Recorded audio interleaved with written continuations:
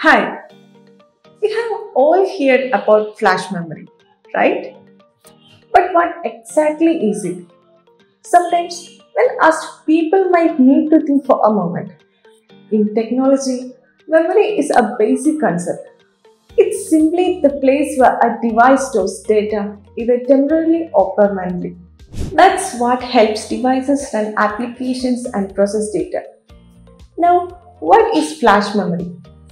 It's a type of permanent storage, which means even if the device is turned off, the data remains safe.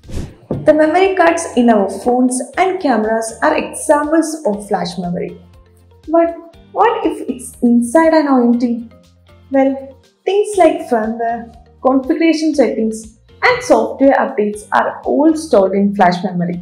So when the ONT has more flash memory, its stability improves, the performance stays smooth, and it can easily handle future software updates.